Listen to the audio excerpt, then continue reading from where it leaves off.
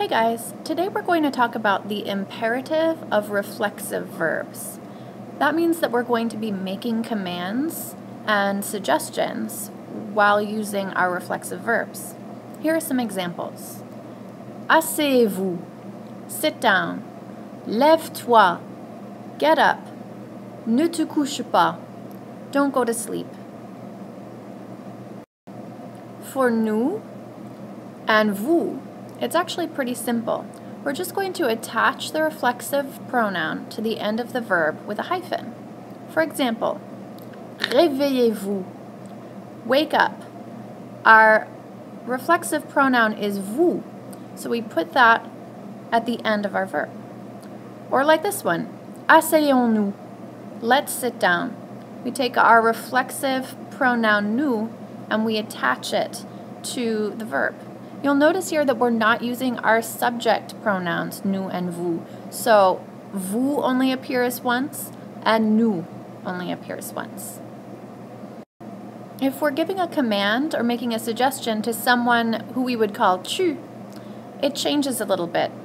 The reflexive pronoun te becomes toi, and it also attaches to the end of the verb with a hyphen.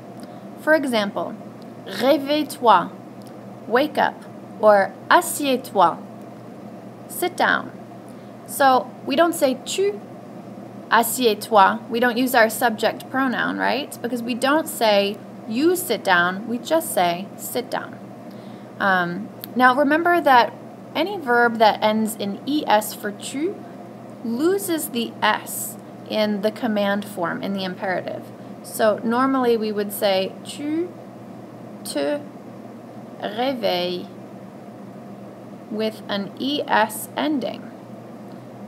Now in the command form, we're going to take this s off, notice that it's missing, and we're going not to use the subject pronoun, just like with nous and vous, and our reflexive pronoun te becomes toi. Now for negative commands, telling someone not to do something, it's even simpler. The reflexive pronoun stays in front of the verb, so the word order is much more similar to what we've been familiar with so far. For example, ne vous asseyez pas, don't sit down, or ne te lève pas, don't get up.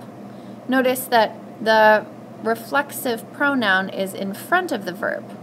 The reflexive pronoun is in front of the verb, and in each example, both of these words are surrounded by ne and pas. So hopefully today's video has helped you to understand how to use the imperative to make commands or give suggestions using reflexive verbs. As always, if you have any questions at all, please let me know.